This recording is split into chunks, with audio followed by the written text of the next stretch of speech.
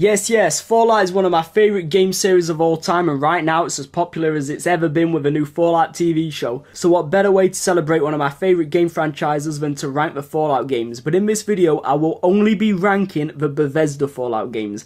I will be doing a ranking of all the other Fallout games in the future, but those games are old, you know, they come out in the 90s and that, and I feel as though it's not really fair to compare them to some of the later games, even if some of them older games are arguably better. But yo, let's have it! So at number 4, I have Fallout 76. No surprise here, right? Most hated game in the Fallout series. But hold on, because I actually dig this game. I think it's dope. Now I'll admit, I didn't play it when it very first came out, so I never experienced the buggy, lifeless mess that it once was, but when I finally come around to playing it years later, I had an absolute blast with this one. No gas, I think this game is so much fun. And to everybody out there saying that a Fallout game cannot be multiplayer, I could not disagree more. I think the multiplayer in this game works fine, and if you can find a friend or a lover to play this with, you're gonna have a good time too.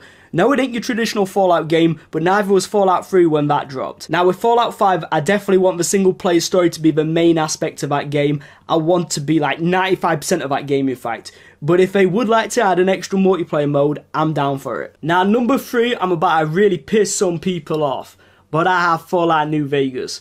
First of all, this game is dope. It's a masterpiece. It's got an amazing story and a pretty cool setting. There ain't really much I dislike about this game, but I like other games better. Fallout New Vegas is almost a unique game in the Fallout series, and it does a lot of unique things.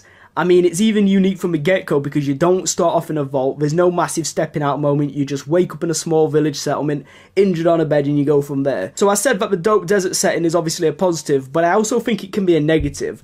Obviously, with it being a much older game, there is just so much dead space, and because it's just sand and rock, it can get a little bit boring at times. Well, that's all just minor complaints because the story is phenomenal, and it has the return of one of the more unique characters in gaming. On top of that, all the fractions remain interesting throughout the game, and you do actually care about every decision you make. Fallout New Vegas is dope. Number 2.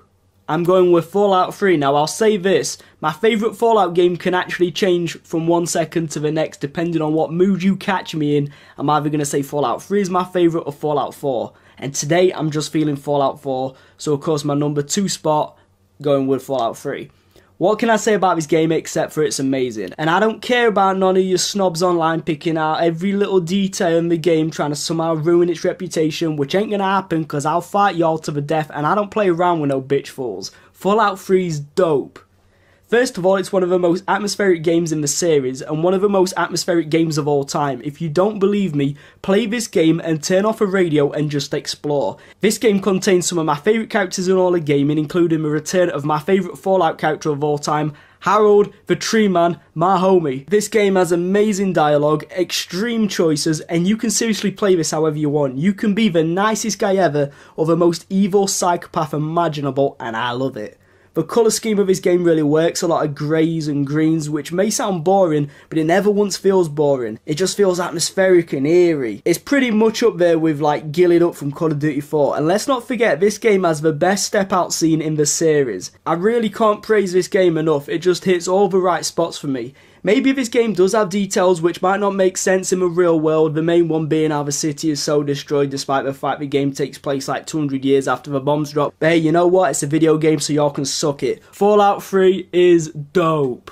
So of course, number 1 I've got Fallout 4. This game gets way too much hate, and I understand a lot of the hate. It's not the best RPG game, it's technically not the best Fallout game, but it is right now my favourite Fallout game. Maybe it's because I'm currently doing a Let's Play on my channel right now, but I'm getting mad nostalgic for this game lately, and it ain't even that old. This game's just awesome. Now I will get the main negative out of the way, there is less choices in this game. In fact, this game practically holds your hands and makes you follow a certain path to a degree. That's not to say there isn't major choices that you have to make, not at all, but there is just less of it. To me, the positive seriously outweigh the negative. The combat feels so good. I still suck at it, but it honestly just feels like the best combat in Fallout. It feels like any good FPS game. I love the setting of this game. I love the bright colours. Now, I have heard some of the criticism saying that the bright colours take away from some of the sadness felt in, say, Fallout 3, and I probably agree with that, but also remember Fallout 4 and Fallout 3 are two totally different games, and I think it actually helps Fallout 4 so unique and stand out. I really love the characters in this game, I love how different fractions play out, and of course I love the best location in any Fallout game, Diamond City baby. The radio stations are the best, the game is the most fun, And all around, I just think this game is an absolute masterpiece. So my number one spot, of course, Fallout 4. And that's it, guys. That's my ranking of a Fallout series. Controversial, I know, but hey, I'm a controversial guy. What can I say? Let me know in the comments which one your favourite Fallout games are. You can even rank them if you want. And yo, catch me in the next one. But for now, have it.